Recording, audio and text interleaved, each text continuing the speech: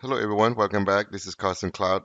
So in this video, I'm going to show you how to enable system protections in Windows 10.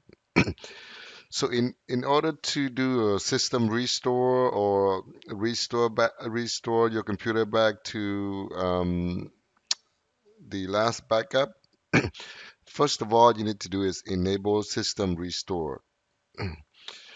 Let's get started.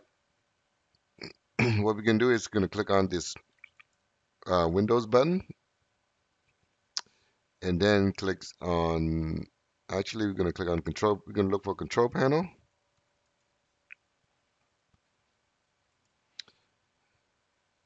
and then click on system.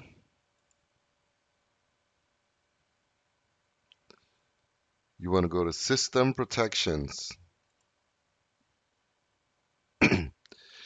System protections, as you can see here right now, it is grayed out, it is off. C drive and D drive. So if I want to enable system protections for C drive, I highlight it and then click on configure. I'm going to enable, turn on system protections. This space usage, I can set max the space usage for this system restore or system protections to whatever I want to set it to. So in this hard drive, I have 49, actually it's 50 gigs, so I can set it to say it's 50%.